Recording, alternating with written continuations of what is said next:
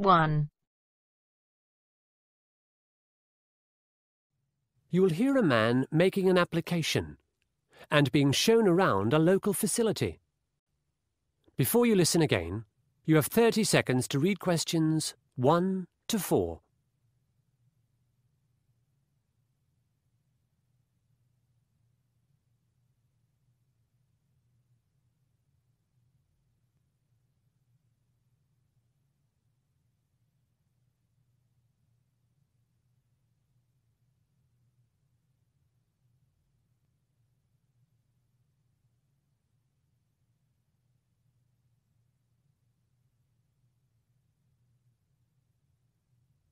Good afternoon. I'd like to join the library. Take a seat. I'm Tanya Porter, a librarian here.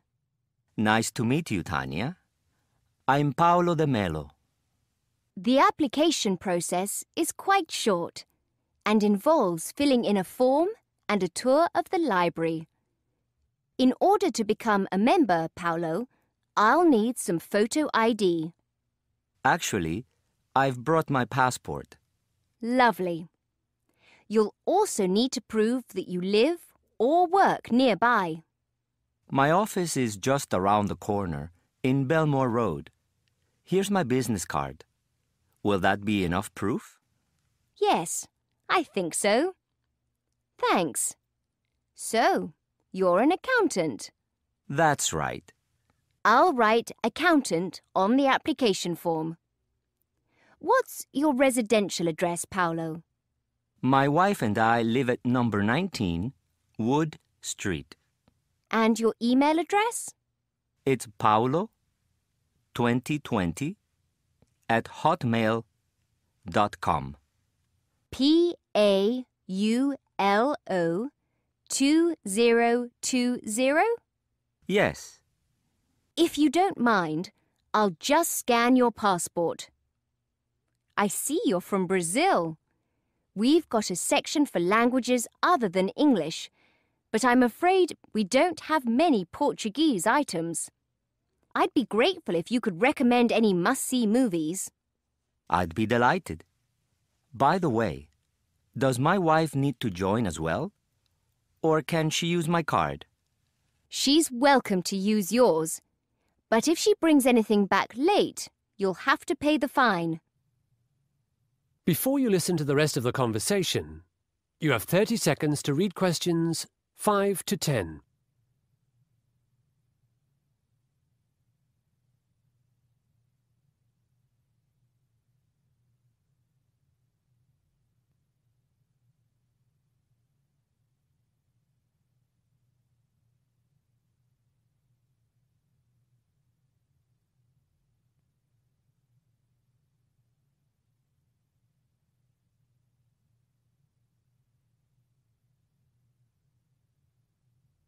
Let's go outside now, Paolo, to see the returns chute. You can put your returns in it at any time. In fact, I'm told this complex is open 24 hours, and there's always a security guard on duty.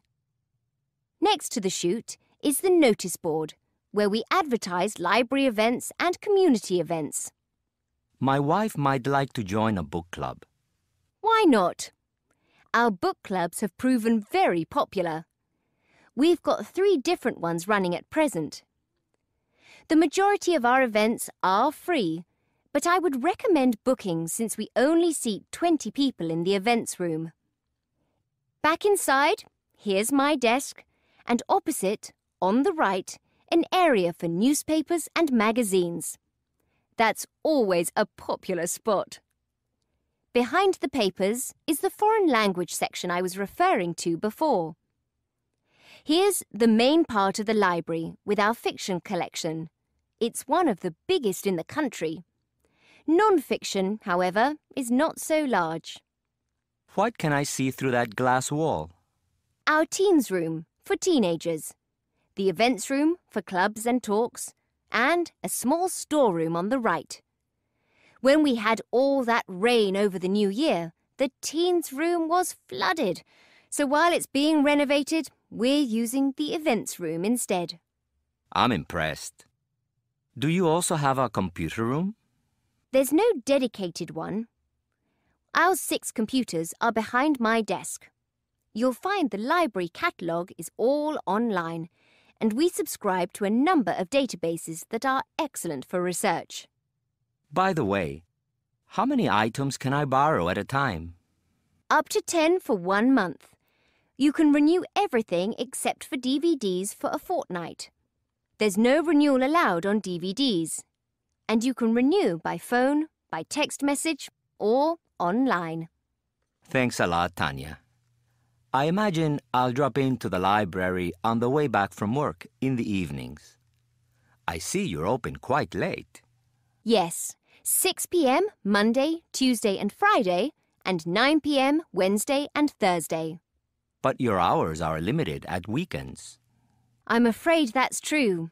Just Saturday mornings. We're still seeking permission from the council to open on Sundays, and we'll probably get that before the end of the year. Any more questions, Paolo? That is the end of part 1.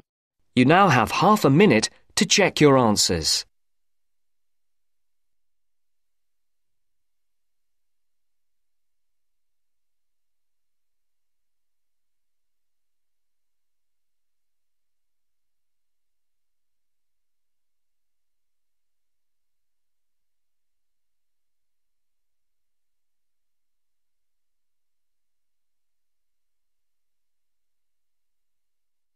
Now turns to part 2. Part 2. Sydney Harbour Bridge Climb. You will hear a man preparing people to climb the Sydney Harbour Bridge. Before you listen, you have 30 seconds to read questions 11 to 14.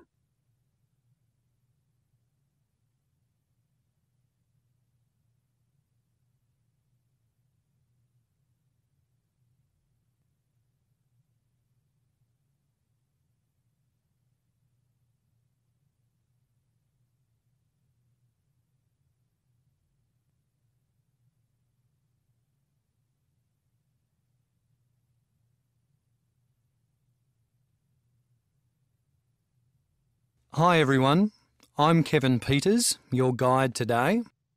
I know it's dark and rainy and you're probably wondering what you're doing here at 4:30 a.m. But let me assure you, it's often the most exciting experience to climb the Sydney Harbour Bridge in wild wet weather. Our company operates 363 days a year. We have Christmas off and about once a year an electrical storm prevents climbing. Before I go any further, I hope you've all signed the Bridge Climb Declaration form, which is a legal requirement. It just ensures there's no one here who shouldn't be. Any woman who's more than 24 weeks pregnant, any child under 10, or anyone with broken bones. It might sound like common sense to you that these people are forbidden from climbing, but in my experience, common sense is not that common. Now, I can see a couple of you starting to shiver. Don't worry about not having enough clothing. We've got everything you'll need. Okay, gather round so you can see what's on the table in front of me. You'll get these items from the dressing room later. Clothing first. Rubber-soled shoes, a jacket, a woolen hat and an overall. We've got shoes, jackets and overalls in every conceivable adult size, but the hats are one size fits all. You put the overall on over everything else, partly to keep warm and dry, and partly to make us feel we're a group. You'll notice the overall's grey. This way, when we climb the bridge, also painted grey, we won't distract the drivers below. The traffic's crazy enough down there, and it'll be peak hour when we reach the top of the arch.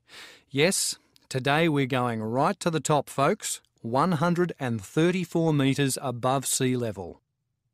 By the way, if there's anyone who suffers from a fear of heights, you'll be leading the group. Research has shown this is the best way to overcome your phobia. Anyhow, we'll all be attached to a static line, so falling isn't a concern. Before you listen to the rest of the talk, you have 30 seconds to read questions 15 to 20.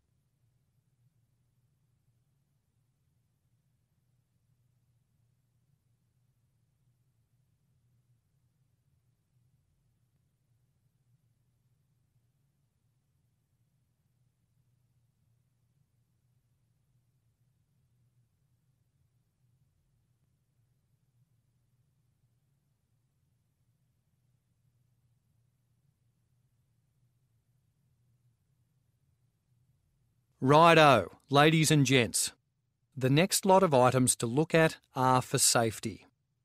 Firstly, a headset for commentary and communication. While we're climbing, I'll be filling you in on some lesser-known details about the bridge, like the fact that about 6 million rivets were used to put it together. Or from 1932 till 1967, it was the tallest structure in Australia.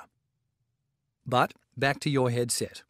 This button on the left can be used if you need to speak to me, if your static line gets caught or you're in any other difficulty. Please keep your headset switched on at all times. Secondly, there's a chain for your glasses. I see 2 of you are wearing prescription glasses. The views up on the bridge are spectacular, especially at sunrise, which we'll see. But if you want to enjoy them, keep your glasses attached with the chain. Also, our company will lose its licence if anyone drops anything into the traffic. Next, a light, which attaches to the headset. Check yours is working, won't you? Because the batteries do run out. The first 20 minutes of our climb are in the dark, and we've got 200 metal stairs to go up, so you might need the light. There are also some narrow mesh catwalks to crawl along and some girders to squeeze past. The last safety item, and by far the most important, is the slider. As I said before, we're all clipped to a static line while we climb. That line is permanently attached to the bridge, and this slider connects us to it. It's a comforting thought that we're all attached, but some of you might be thinking, doesn't that mean I won't go so far or see so much? Our climb lasts more than 3 hours, and this bridge is the 4th longest steel arch bridge in the world at 1.15 kilometres.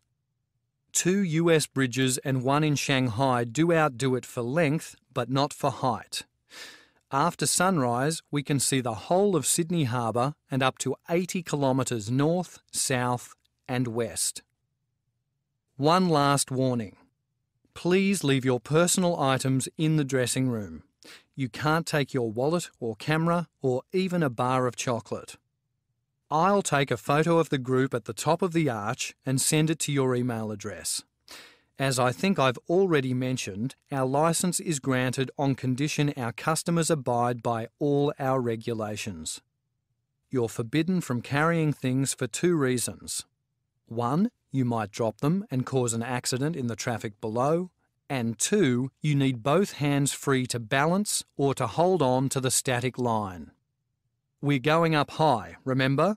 134 metres above sea level. That is the end of part 2. You now have half a minute to check your answers.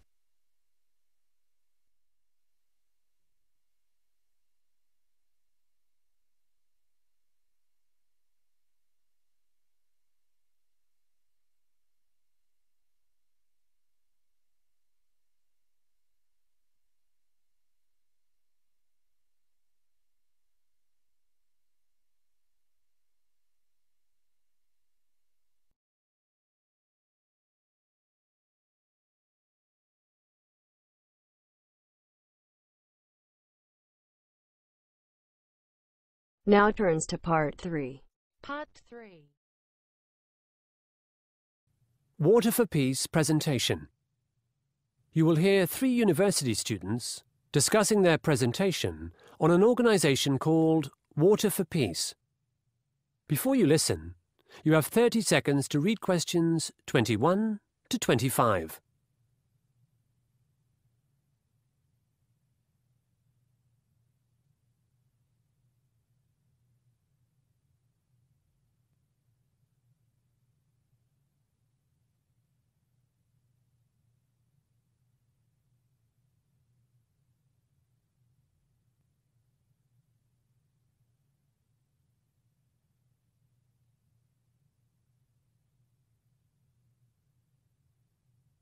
So how are we going to do this? Shall I go first or you, Kathy?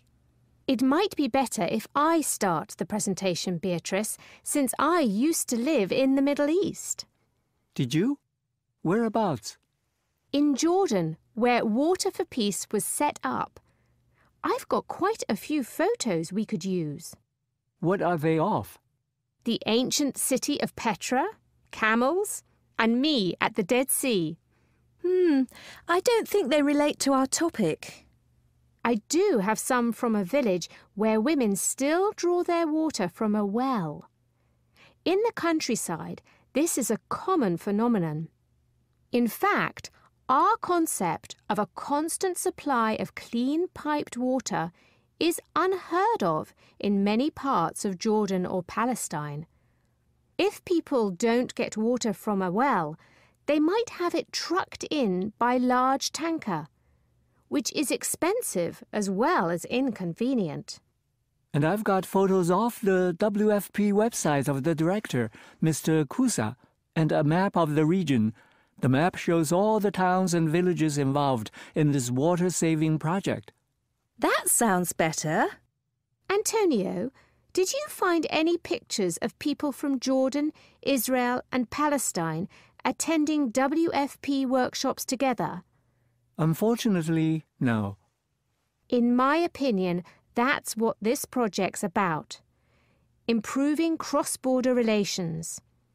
I mean, where the population is so dense and where there's been such a long history of conflict, it's terrific that people are now coming together to learn from each other about ways to save water, as well as ways to distribute it more equitably. I agree. I find WFP very inspiring. What's the focus of our presentation? To describe the research we've done? I think it's to analyze our research or reach a conclusion. That's how I feel as well. I mean, we can summarize all the information we've collected, but we need to synthesize it. At master's level, we're expected to be analytical. Before you listen to the rest of the conversation, you have 30 seconds to read questions 26 to 30.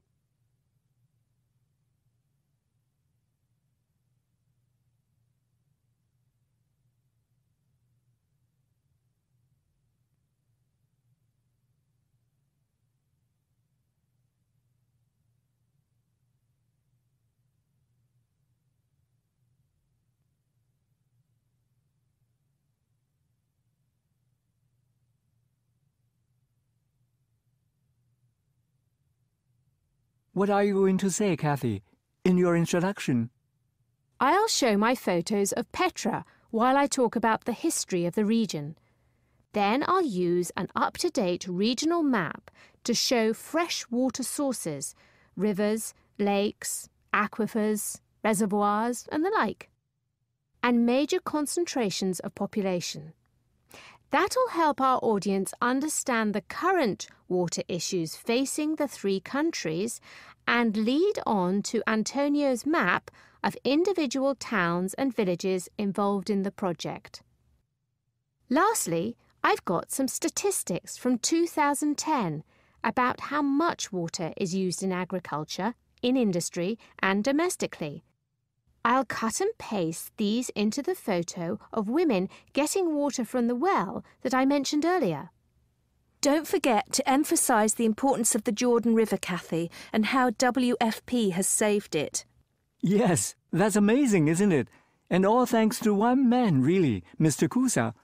Maybe I should follow Kathy, since my research is on WFP itself, whereas Beatrice, you're more interested in international law and the role of the United Nations, aren't you? Yes, I found all the development goals that WFP is aiming towards. According to the World Health Organization, the right to water is linked to other rights enshrined in various United Nations treaties, such as the rights to food, livelihood and housing. That may be so, but not all three countries in this project are bound by the same international law. Frankly, on paper, governments may be signatories to treaties and conventions, but on the ground they've failed in their efforts to ensure those rights or to protect the environment. In my country, the Philippines, we've tried to get international money and support for big government-led projects, but they're often ineffective. WFP is working from the grassroots up, which I think is preferable. What do you think, Beatrice? I'm not sure. The wider context is important. We need the UN to provide a legal framework and to set standards. Perhaps. Do you think we've got time tomorrow to practice our presentation?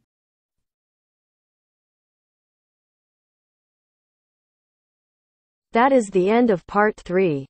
You now have half a minute to check your answers.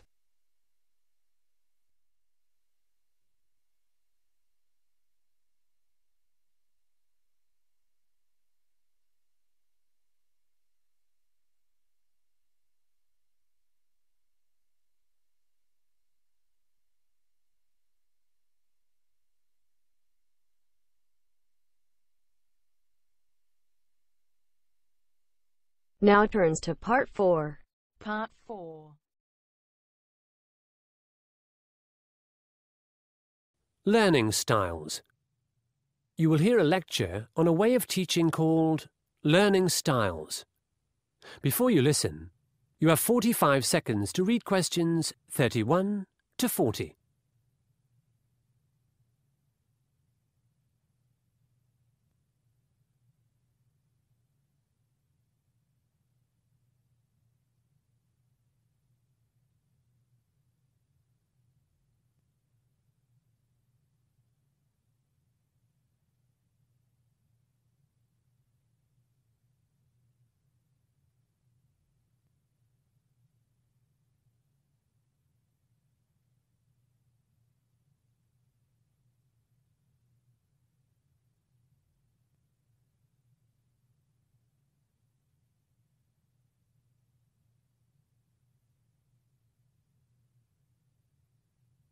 Good afternoon. Today we're going to ask the question, what helps students learn? We've all been students from an early age, and we all remember teachers and schools we loved. Considerable research has been done into factors that contribute to learning, and there's certainly a connection between how we feel about our teachers and how well we do in education. A teacher's own knowledge and passion for a subject is instantly communicated to his or her students, and this translates into successful learning outcomes. The teacher's personal qualities of warmth, humour, fairness and dedication are also significant. Some educators believe the rapport between the teacher and the student is the single most important factor in learning. Research has also shown that the classroom environment affects performance. Children in classes with a small number of students and those in clean, warm, spacious and pleasantly decorated classrooms score consistently higher on aptitude tests. But in the 1970s, another idea swept through education like wildfire. Millions of teachers, including me, were trained in this method. Basically, it maintained that students learn best when they use one particular learning style. The first famous learning style theory was proposed by Kolb. He divided learners into 4 personality types. 2 of these tended towards abstract conceptualization, while the other 2 favoured concrete experience. He claimed if teachers devised activities related to personality type, learners would be more likely to retain information. Later, Fleming developed a similar theory, which was the one taken up by education ministries around the world. His model is known as the VARK model, or the Visual, Auditory, Reading, Writing and Kinesthetic Learning Styles model. Fleming said visual learners benefit from material being presented in diagrammatic form or in photographs. Boys are often considered more visual learners than girls. Auditory learners prefer to pick up new concepts from listening either to their teacher or another source. Class discussions or debates often suit them. Reading-writing learners do fine with the traditional methods which rely heavily on these skills. Kinesthetic or tactile learners learn faster through experience. For example, if they build models, conduct experiments, act out plays, or go on excursions. Fleming believed that less than half of students benefit from reading and writing alone, and that others should be taught according to their preferences for visual, sound-based, or movement-based activities. Let's fast forward to the 1990s. Chris Jackson is a neuropsychologist. He's interested in changes in the brain as a result of learning. Using MRI scans, Jackson declared that Fleming's VARK model was inadequate. He concluded that 4 other factors influence learning. These are goal setting, diligence, concentrated reading, and being emotionally intelligent. In 2007, Sia Dati supported Jackson. She added that considering what a student's achievement will be is by far the most effective way to learn. Making a child understand what he or she will be able to do makes it easier for the steps along the way to be learnt. But let's go back to Fleming's VARK model for a moment and consider it from a teaching perspective. Deciding which students are visual and which like moving around takes time. Developing specific activities is even more laborious. Furthermore, children these days need to learn rather more than children only 30 years ago. The world is a more complex and competitive place. Besides which, most exams, national and international, have little interest in the visual or kinesthetic, preferring answers that are written or spoken. Recent experiments with VARK, in ideal situations, have produced results no better than using traditional teaching methods. So, back to the question I posed at the beginning. What helps students learn? It appears the significant factors remain: the classroom environment, the teacher's personal qualities, the student's relationship with the teacher, and, above all, each student's long-term goals or belief in achievement. In my view, VARK has burdened teachers with extra preparation, pigeonholed many learners, and been a diversion from the main game. That is the end of part 4. You now have half a minute to check your answers.